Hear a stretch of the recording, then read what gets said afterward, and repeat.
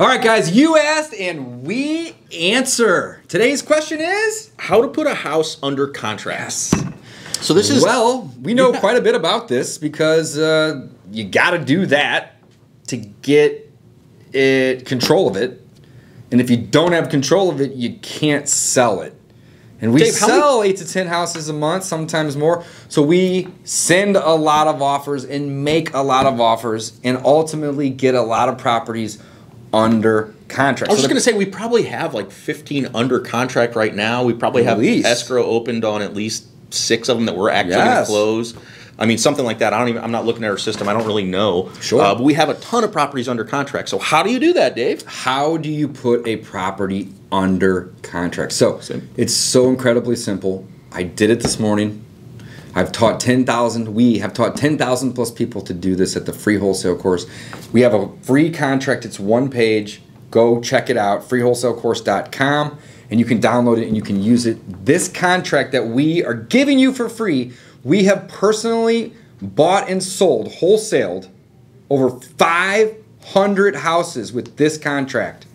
Over 500. It's 1 page. So, what is it? It's a piece of paper with writing on it. And it states who the hell you are and the name of the person you're trying to buy it from, as well as the property address. A couple more things are going to be here that are going to be very important. Today's date, the date in which you intend to close, how many days you need for your inspections and or your CYA clauses, the clauses that allow you to get out of the deal if it doesn't work out, right? Next, you're going to want to have some printed names and some signatures. You're also going to want to highlight where this intends to close and on or before what day. And then last but not least will be the price. What are you willing to pay for it? And how much are you willing to put up in earnest money as escrow? That's often 10 bucks, maybe 50 bucks, 100 bucks. It's not several thousands of dollars by any means. And that's it. You fill it out. A couple things. What'd I miss? One, this contract, guys, we had Legal Shield review this contract. We did, yes. I like so this. Here in Missouri, anyways, we had an attorney in Missouri review the contract. So they went over it with us and said, it's a pretty solid contract. And there's attorneys at every title company in town as well. They typically own them. Not always, but typically. They review them as well during the closings, and they look great. My point is, we've had this reviewed. It's a solid contract.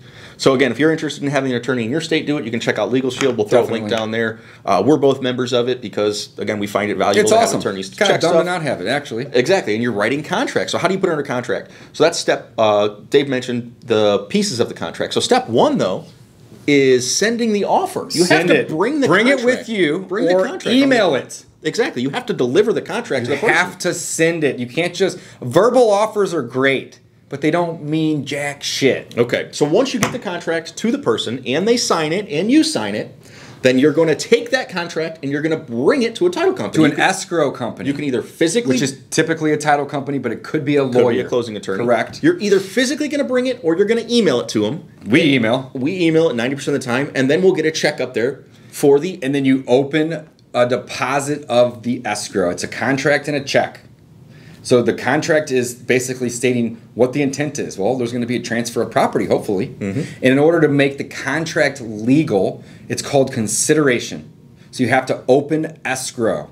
And that means that you put down earnest money with the agreement. So Mike, you're right. We usually will just email the title company the signed agreement. And then at some point over the next day or two, we will go and we will deliver $10, $50, $100, whatever that might be, to make it legal. Now, we now have control of this property. And once you deliver the contract and the earnest money to the title company, you get a receipt. It is officially under contract. That's how you put a house under contract. The last thing would be to do, in my opinion, would be to take the receipt and take a picture of it and send it to the seller so they know, and you have a paper trail of the fact that you did in fact open escrow and it is in fact under contract. Now, if somebody comes in behind you or after you and the seller doesn't know what's going on and he's signing multiple contracts, the first one to get opened in escrow, delivered to the title company, and the money deposited is the winner. That's the one that ultimately will control that deal. So, how to put a house under contract. You use a simple 1-page agreement. You fill in the blanks because it's really that easy. We did all the work for you. You put in the blanks and you deliver it to a title company with earnest money, and you could even have the earnest money be $1. In theory, the amount doesn't matter. It's the fact that you have consideration. And that's it, guys. That's how to put a house under contract. If you don't have a contract already, we give you one for free in the free wholesale course. Go to freewholesalecourse.com. Check out Legal Shield if you want to have it reviewed, or if you just need some help with your business on the legal side. It's the most cost-effective platform on the planet. And that's it, guys. You asked, we answered.